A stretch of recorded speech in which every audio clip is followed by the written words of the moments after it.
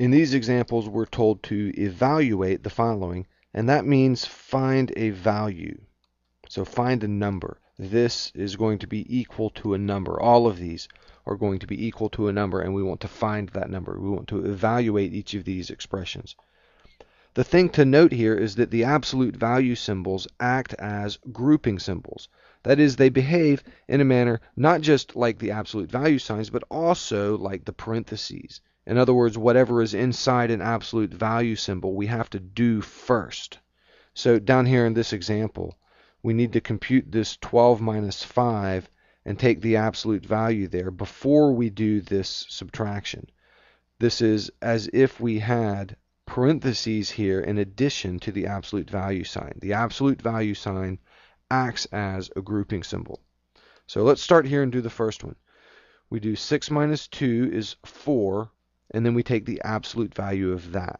So I'm going to do this in steps. I'm going to replace the 6 minus 2 with a 4. So instead of having the absolute value of 6 minus 2, I have the absolute value of 4.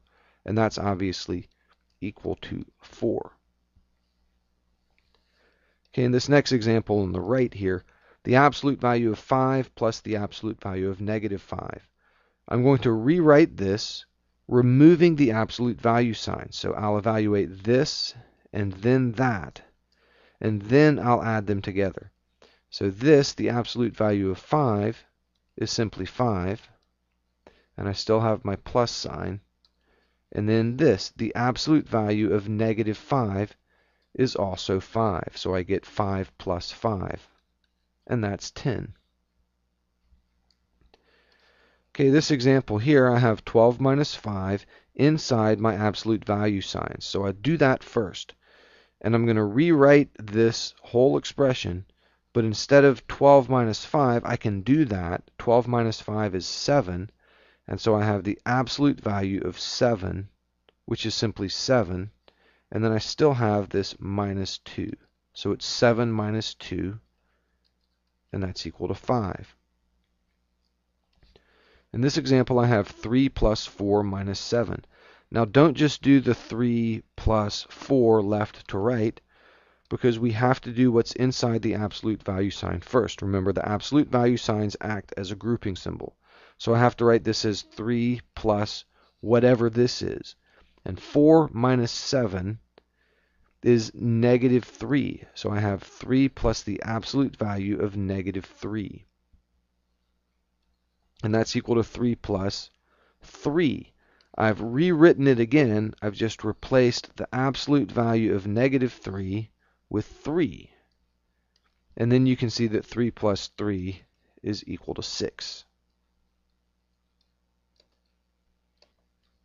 And one more example here.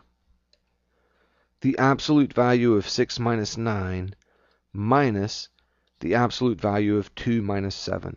I'll do this in a few steps. I'm going to rewrite the entire problem, but I'm going to do this computation and that computation. So I have the absolute value of, instead of 6 minus 9, I'm going to do that. 6 minus 9 is negative 3. So I have the absolute value of negative 3 minus the absolute value of this, 2 minus 7. And I'll replace 2 minus 7 with negative 5. So this expression is equivalent to the original expression. I've just replaced the 6 minus 9 with the negative 3, and I've replaced the 2 minus 7 with the negative 5. Now I'm going to take this and rewrite it again, but this time I'm going to perform the absolute value operation and remove those absolute value signs. So think about this, the absolute value of negative 3, that is 3.